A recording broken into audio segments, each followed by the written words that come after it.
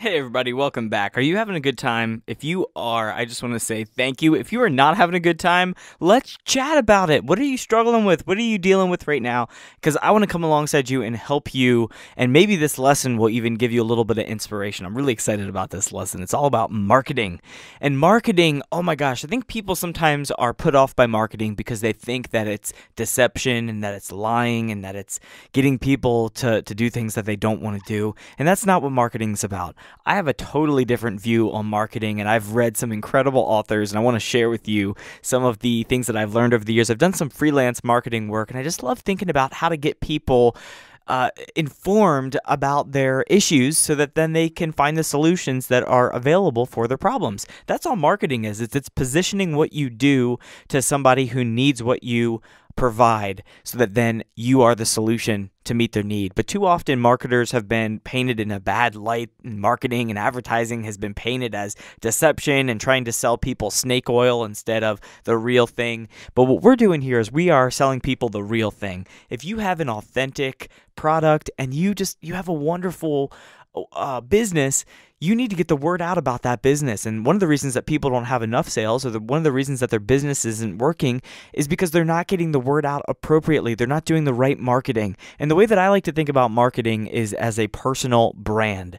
It is how you present yourself to the world. It's how you communicate to the world. Everybody has a personal brand. You have one right now, whether or not you know it, and that's what's marketing you. And if you want to make yourself marketable, you have to get control of your brand. And it doesn't mean that you have to change who you are. It doesn't even mean that you need to have a fancy tagline or anything like that. But you want to control the narrative. And Jeff Bezos is famous for saying that your brand is what people are saying about you when you're not in the room. Think about that. Your brand is what people are saying about you when you're not in the room. So branding then is figuring out how to have people saying the right things about you when you're not around. It's how to control the narrative. It's how to get them to be using the words that you want them to be used. I follow this one guy. He's a psychologist, and he writes a lot about marketing and psychology, and he says that he was experiencing this same phrase that kept coming over and over again when he was hearing about this one person. And the phrase was, he's real smart. He processes information so fast. And Derek kind of thought to himself, wow, this guy is like a computer. But then they talked to another person that wasn't friends and didn't even know the individual that they were talking about. And that person said, that guy processes information so fast. And Derek recalls, he says, I never heard that expression in my life, and now two different people were saying the same exact thing. So he went around and he asked a bunch of different people, hey, what do you think of so-and-so? And they would say, he processes information so fast. And everybody was using the same phrase. And what Derek kind of realized is that this must have been planned. That guy actually planted that phrase, he processes information so fast, in everybody's heads, so that when he would be talked about, when people would talk about what he does and how he works, they would use the phrase that he designed, which is, I process information very quickly. I process information so fast. So you want to control that as well. You can come up with the words that people are going to use, and it's not manipulated and it's not deceptive. It's controlling what you do and letting people know what you do so that then they have the right words and the right ability to share that with other people as it comes up. And remember, the main purpose of this program is for me to give you the tools to create a wedding DJ, for me to give you the tools so that you can create a wedding DJ practice that leaves people fascinated, so that when they go away from the event, they've experienced a wonderful DJ and they were focused on the wedding, and the DJ was just there to be able to make everything happen, and that they remember you as somebody who was great. And in order for me to do that, I have to tell you a lot about branding, and we have to talk a lot about how we can brand yourself so that it is effective and so that it's going to work for people.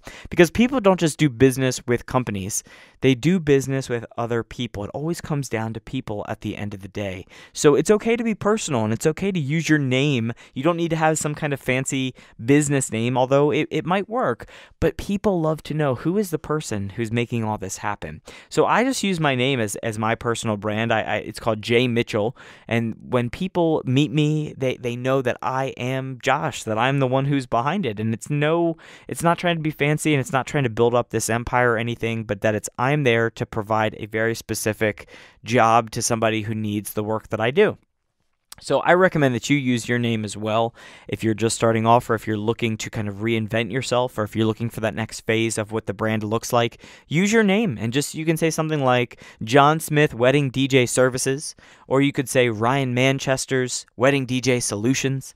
There's different ways that you can do it, but you can use your main name and have that be the focal point of the brand, because then people are recommending you. They're not just recommending a business name, but they're recommending a person. And that can go a really long way if your goal for this is to have a personal practice. Now, if your goal is to build a multi-operation DJ where you have lots of DJs involved, you might need to decide on a different name that works. But I think that it's really good to start off as making a name for yourself, and using the name in your business can be a way to do that. So just something to think about as you are starting the branding phase. But you want to craft a strong personal brand, one that allows you to have success on repeat, because the goal of branding is allow you to have business after one event, and so that people know what to call you, they know how to frame your services, they know where to look, you have a website, you have all these assets that come out of the brand. But you can start creating a brand without graphics. You can start creating a brand by the words you use when you talk to people about what you do. So saying something as easy as I provide wedding DJ solutions is a way to brand yourself, because now people know the language to use to describe what you do. Or you might say I provide wedding entertainment. Now that's a little bit more vague, because wedding entertainment could be a band, it could be a dancing group, it could be, I don't even know, it could be pigeons flying out of a cage. Wedding entertainment might look different than wedding DJ services or wedding disc jockey services. So there's different ways to phrase it, and there's different ways to do it. I would recommend that you position yourself as clear as possible for what you provide.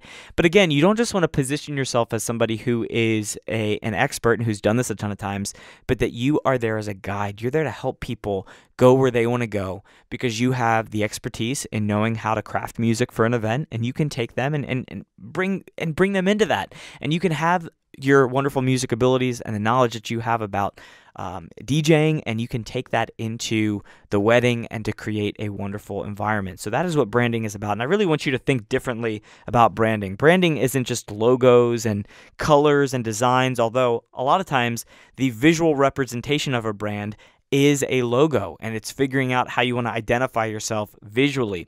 But I want you to think differently. It's really about the story that people are telling themselves about you. And that's kind of what Jeff Bezos was getting at. It's what people are talking about when you're not in the room. So what is the story that people are saying? You have to realize that you can control that story. You are writing that story, and you're allowing other people to look at it every time you do anything, whether you talk to them on the phone, or you send them an email, or they see you in person. You are crafting that story of what people are going to say when they remember you and what you do. So let's look up this website together right now. Let's go to Edward Tufte's website, tufte.com, and let's look at this website together. So this website looks like it came out of 1997 or something, right? Like, this website is so old. And as we scroll around and as we just look on it, look how much words are on this page. You don't even know what this guy does. You don't even know what this guy is. It just says the work of Edward Tufte and Graphics Press, and you're just kind of figuring out, why am I even on this website? This is an example of a brand that is very confusing. You're not really sure what it is. It kind of communicates this old sense of yesteryear, and what it is at the end of the day is this guy is an author. But it takes a really long time to figure that out. You kind of have to go over to his About page, and you have to realize that he has a bunch of these books, and that he does some sculptures, and that he has a ton of links all over the place. But he's using Times New Roman font, and it just communicates this sense that he's kind of old school. But the truth is, this guy is super famous. Everybody at the New York Times knows him, and he kind of invented a way of thinking about graphics and a way of taking the information that we use. I've even used a lot of his principles in designing this course. But he has a website that I think is so terrible. It's so confusing, and there's so many things on this website. He would say it's the best website ever because he argues that there needs to be a lot of things on a website in order for it to be good. And I agree. I just think that this is a very confusing website. There's too many things that are going on here, and it's not very clear what he does or why he provides it. But now let's look at this other website. Let's go over to Michael Hyatt's website. And Michael Hyatt, right on the front page of his site, says that I am a leadership mentor. But not just that he's a leadership mentor, that he's your leadership mentor. So if you're looking for a guy to help you to win at work and succeed at life and lead with confidence, he's your guy. This is where you can go to figure out more about that.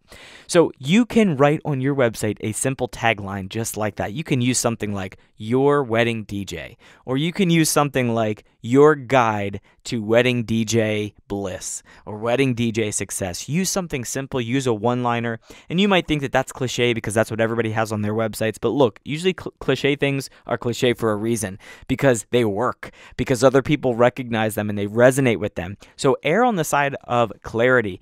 Err on the side of making your brand easy to find and easy to read and easy to understand. Because if you are confusing and people don't know who you are or what you do or why they should buy from you, they're going to move on to the next guy who's easier to understand. Because people really don't buy the best products or really buy the best things that are out there. They buy the things that they can understand. And that's a working theory from Donald Miller of we buy the things that we understand immediately. If we see somebody meets our need, even if it's more expensive but a lesser product, we will often wind up buying the thing that is really easy for us to do because our brain is trying to survive. It's just trying to get through it. And think about the couple who's hiring you for their wedding. They just want to get the DJ figured out so that they can start planning the wedding and get closer to their marriage all being worked out. So make it easy for them to hire you by being very clear in your communication. But think about what people might say to themselves when they come across your website. What are they going to say when they look at your colors and the way that things are laid out? Are they going to say, wow, this guy's a great DJ? Or are they going to say, wow, this guy looks like he might be tough to work with? If your website's all cluttered and it's really hard to get around and really hard to find information on, they're going to find the website or find another DJ who has one that's easier to understand, and that's the one that they're going to reach out to and ultimately go with because they feel like they know that person. They feel like there's this connection there. So we need to work really hard on your website, and in a separate bonus tutorial, I will go and show you how to create an amazing wedding DJ website using Squarespace. It's really easy. You don't need to know how to code. You don't even know how, you don't need to know a ton about websites at all. I'm going to show you how to do it all in that Squarespace lesson, but we don't have time for that right now. We're talking about how to make your website really easy to understand and realizing that marketing isn't about the stuff that you make, but the story that people tell. And that's a quote from Seth Godin in his book, All Marketers Are Storytellers. So it's not about being a great DJ and telling people how great you are as a DJ. It's about the story that you are telling and really the story of the person who's going to hire you and their story and feeding into that to say that, look, you can take them to the place that they want to go, that you are their guide to help make the day stress-free and wonderful. And because of that, they're going to hire you because they feel this connection with you. So it's all about storytelling. And that doesn't mean to tell your life story. That doesn't mean to say, you know, your grandfather loved music and that's what inspired you. People really don't care about that story, although you can tuck it away somewhere on your website if you feel like it. They care about what do you have to do with their life. And are you the person that's going to be able to deliver for them? Are you the person that's going to be able to join their team? So just another word on design. Think about how you can design something that plays into that story, that plays into something that's going to be attractive to a bride or a groom or their family members that are looking.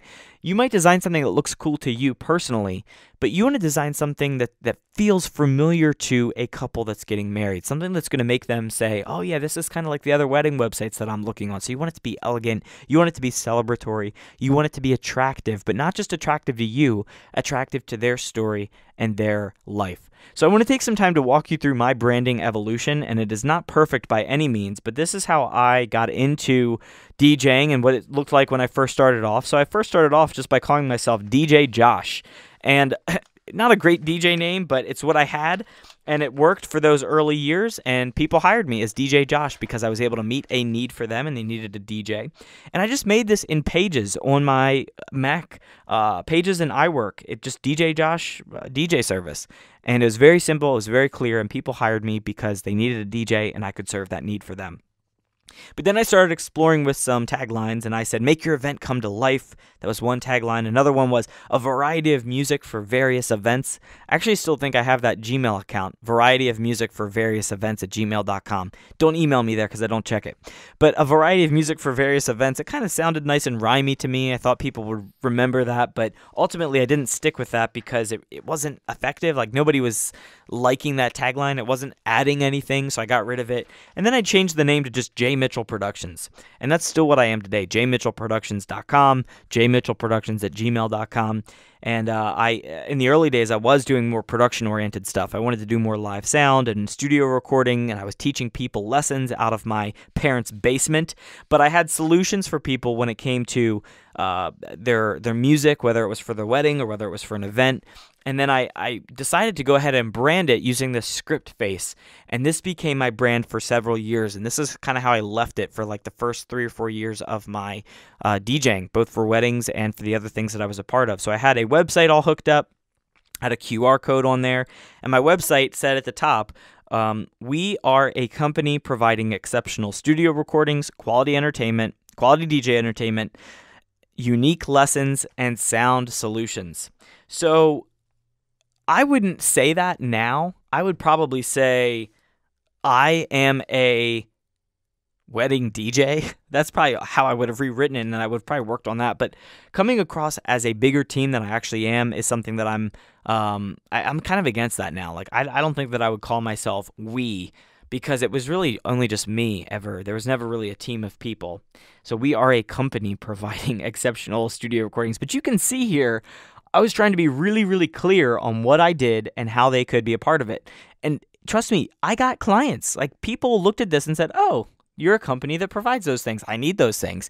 And they contacted me, and I got paid to do studio recording. I got paid to do DJing events. I got paid to do live sound. I got paid to do guitar lessons and piano lessons. So you can do the same thing by making your website really clear and easy to understand for the visitors that come across. You can say, I am a event DJ for weddings and events. You can phrase it in such a way that positions yourself to not just be exclusive to weddings, but you want to phrase it so that it's really easy. So having that tagline, and you can see that I had my DJ Josh page, which was just my DJ services. I had the lessons page where I taught people how to play guitar. And then I had my live sound page, which I eventually took down because I didn't want to do a live sound anymore. The DJing was paying more and it was more fun. And then I had a contact page where people could fill out a form to tell me their date and tell me what they were interested in. And then I could figure out if I was available and I could get back in touch with them. But something changed when I started looking around Wedding Wire. And Wedding Wire, I noticed a lot of people used flowers and they used really elegant imagery. And I said, why not add flowers to my logo? So I probably wouldn't do this today, but you can notice here that I was getting closer into the world. I was getting closer into the world of the bride. I wanted to make myself look attractive to somebody who was hiring me from that perspective. So I added the flowers just to try to make it look pretty. And ultimately, I don't know if that was the best decision, but that's what I did, and it worked. I got contacted through Wedding Wire, and I got paid, and I didn't even do any paid advertising. It was just that little tweak that communicated that I was paying attention to those kinds of details.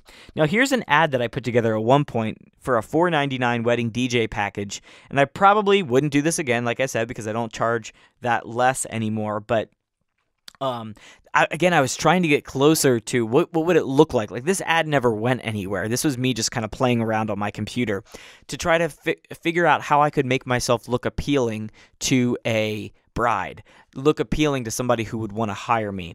And again, we want to think about how that's going to look for you. How can we make your brand look appealing to somebody who's going to be in that market to hire you? And if you want to be known as a cheap DJ, you're going to get people who are budget people who tend to be a little bit more picky. They tend to be a little bit more detail-oriented. But anyway, I eventually just changed my brand to J Mitch Productions. I chopped off the full last name, so it's just J Mitch Productions. It's easier.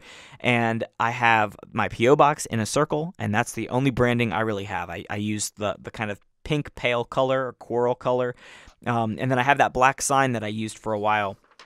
But this is what my brand looks like now. Here's the letterhead and here's the business card. And it's really simple. It's really to the point. And that's why I say your name is probably all you need. And if I were to even do this over again and probably go through my next branding evolution, I would probably chop off productions and I would just say Josh Mitchell Wedding DJ. Because that's what I am. I'm not a production company. I am a wedding DJ, and I can do everything you need for your wedding. That's what I am, and I want to be really clear about that with people, because when you're clear about your business to yourself, you're clear about your business to your customers. So I'm even in the process right now of tweaking my brand a little bit, but J Mitch Productions and my letterhead there and my email address, see how it all kind of matches? It's all kind of coming together, and you can see that when somebody came across this, they felt like they were dealing with a professional. And I was trying to communicate that. You need to communicate professionalism by having a business card, by having a letterhead, by having a consistent look and feel to your branding. And on top of that, you have to have some photos. So let's take some time to talk about high quality photos. You want really good photos of you using your equipment in action at an event. So this is why I say get a classy formal event. I did a prom at a really high-end restaurant type place where they actually have weddings.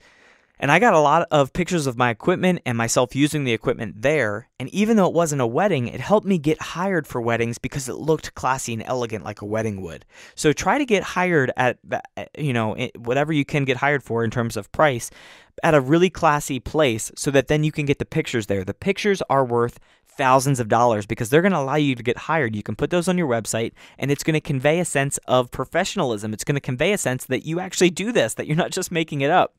So look into that. Look into getting photos, but you also look into trying to find events that are really classy, because I bet you that you will get hired quicker if you have authentic photos of you and your equipment in action at a real event, showing that you've done it, than if you don't have any photos. If all your photos are of close-up speakers, nobody cares about speakers. What they care about is people enjoying themselves. It's about the joy. So you want to communicate the joy in your brand. You don't want to communicate speakers and knobs and stuff. You want to communicate the fact that you know how to get a celebration happening, how you know how to kick off a party and keep a party going. So that is all about photos and branding. And I didn't have a photographer. I had my wife. She wasn't my wife at the time, Hope. So you can see in this picture, she brought her Nikon DSLR camera along and took photos of my equipment, and I had these on my website. I still think I use one of them as my profile picture somewhere, and it's kind of old, but leverage your family relationships and people who have cameras that are close to you to come along to an event and get some really nice pictures, especially if they have that nice blurry background. That always is an added bonus, and I know you can do that on an iPhone 7, or maybe there's a way to do that on Android, but that depth of field where the background is a little bit blurry on your headshot, it's really nice. So think about getting some headshots of your face so that people know what you look like as a person, but also get some pictures of your equipment in action at a nice, classy, high-end event. So some essentials for your brand toolbox are a professional logo, which I can teach you how to make in a bonus lesson where we will go over how to use an icon and how to find icons that are available that are nice and able to use for your brand. So that's in it. Look for the bonus lesson for that. But you want a logo. You want a clear and clean, easy to navigate and understand website. And again, look for the bonus video on how to set up a website in Squarespace. You want a professional domain. You don't want it to be .wix.com or .squarespace.com. You want it to be a professional domain, and there's a yearly cost to that. Again, you have a business. This is one of the expenses every year that I pay, and every professional pays for a brand a domain every year. You want professional email using G Suite. Now, it's cheaper than ever, and I'm at the point where my email is now printed on a bunch of cards, my Gmail account, but I wouldn't do that again. You can get a professional email for $5 a month, or you can prepay and do it for $50 a year through Google. And it's rated in Gmail, and which is wonderful. It's very quick and very easy to use through Google. But your actual email address, the @blank.com part, can be the domain that you buy. So if you buy that domain through GoDaddy or through Google Domains, it's usually about $15 a year for the domain, and every year you have to pay that as a part of your business expense. But then you're able to set up professional email. So people are emailing Josh at joshmitchellproductions.com or whatever your domain name is going to be. So think about what your domain could be and search GoDaddy to see if it's available, or hover.com is another one. But I like using the Google G Suite email because it's so cheap. For $50 a year, it is really robust email that's really reliable. I've never had any problems with my Gmail accounts because it's Google. They have some of the best servers in the world.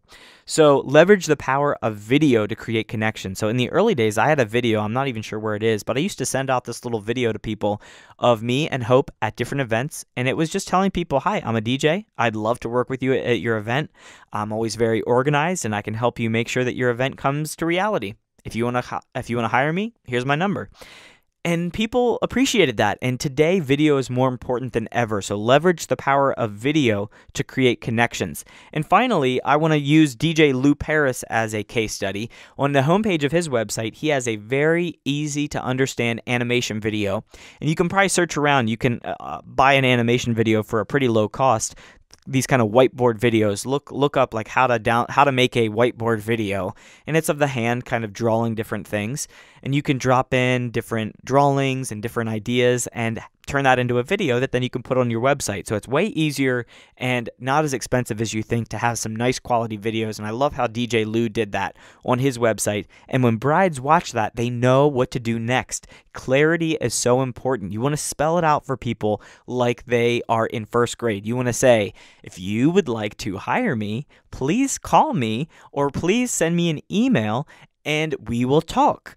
And it sounds really obvious, but when you invite people in and you direct them to do that, it is amazing how effective it is, because people will see that they need the DJ and they see that you're able to meet that need, and then they respond by following that call to action. So having a call to action on your website, having a call now button or email now or check availability now is a big thing. And check availability is a big one because you might not be available for their event. And it's always fun when you have a ton of people that want to hire you and you're not able to meet all of their needs because you're already DJing an event. So if you get to that point, then you know that it's time to maybe hire somebody else or maybe start referring somebody else to maybe having a friend that you can refer to and you can teach them all the principles that you learned from this course. All right, sales. In the sales process, you're probably wondering, how the heck do I get hired? Like, where does this all come in? And here's the process that we talked about a little bit in the couple's journey. But there's always going to be an initial request. People are going to reach out and say, are you available for my date? As I was recording this a few minutes ago, I got an email that said, are you available on June 8th in this location? And I responded pretty much immediately, and I said, yes, I am. Because that's what happens. You need to have a template ready to go when somebody reaches out, and it's a sales letter. And the sales letter explains all of the needs that they have and explains that you can meet them. And you can say, hey, are you looking for this? Hey, are you looking for this? Hey, have you thought about this? And then you can say, well, I offer those things, and here's how much it costs. And at the end of that email, you give them a clear call to action. Please fill out this form, and we will get your contract started. It sounds so easy, right? But it's a matter of putting it together, and when somebody does reach out to you, that you have that sales letter ready to go. So in another video, we can talk about sales letters, and we can go into more depth about that. But you want to have a really nice email template ready to go that outlines the problems that the couples have. And as they read those, they're going to be thinking to themselves, I need this, I need this, I need this. And here's somebody then who can fill those goals. So that is what having a sales letter is all about. And people will reach out to you, then you will respond with that sales letter. And sometimes they'll have questions. They want to talk to you on the phone. And in the early days, I used to go and meet with people in person. And I would talk to them about how I could meet their needs. And I would listen to their concerns. And then I asked for the sale. I said, do you guys want to hire me? And I was silent. And they said yes. I never met with somebody in person who wanted to meet with me to learn more about my services and then did not hire me. And the reason is because when they meet with you in person and you go over all these details, you form a connection with them. So if you're finding that you're not getting hired by online contacts, you might just need to go start meeting with people in person. So if you are communicating via email, just make sure your information is all accurate, clear, punctual, that there's no typos in there. You want to be as professional as you possibly can. And on the phone, try not to talk too much because people are going to ask questions, and just answer them as quickly as you can. And then just ask them if they have questions. Let them do the processing in their head. Again, DJs make a mistake when they overcompensate by talking too much during the sales process. I know I lost a few clients because I kept blabbing on a little bit, either in an email or on a call. So Either meet with them in person or keep it nice and short and just let them know that you can meet their needs and then move on. That's when you do a contract and they sign the contract, which is the agreement of how much you're going to get paid for what you're going to do at what place and what time. Then they will pay a deposit, which is an amount of money that goes towards the total. So it's not like they get this money back like a security deposit. No, this is a deposit that goes towards the overall amount. So they will pay their first payment. So if you don't like the word deposit, you can use the terminology first payment. Hey, I would like you to make your first payment down on the total, and it just might be 50%. Some people will do percentages. So catering companies I've seen have done, I need you to pay 50% upfront and 50% a month in advance. So you can create how you want that relationship to go, but I use the invoice to remind people how to pay. So the invoice is that next step about how to get them to pay their amount. And then after that, it's just a matter of planning with them and making it all happen. So that's the sales process of waiting for that initial request. But that initial request is not going to come unless you have a clear brand, unless you've positioned yourself as somebody to be hired, unless you have made yourself findable. So that is what having a brand is all about. And again, it's not about you. It's about the couple hiring you. It's about their needs and what they are doing. So if any of this has been intriguing to you, there is going to be a additional lesson that goes into more detail about persuasive techniques and specifically what to write in the sales letter and all of that kind of stuff. But what you have learned so far just in this lesson is that marketing does not have to be deception, and that if you want to build a business that reaches people, that sells, and that is going to be successful, you need to be clear and you need to be controlling the narrative. You have to give people the words that you would like them to use when they hire you, and you want it to be insanely simple. I mean, I don't think I can make it any clearer than that. You have to almost pretend like you're a caveman, as Don Miller would say. So there's our marketing and sales lesson. And if you would like more coaching and advice on this, do not hesitate to reach out and I can help you with your exact problem that you're encountering. Thanks so much, and I will see you in the last lesson. We're almost there. How to stay resilient.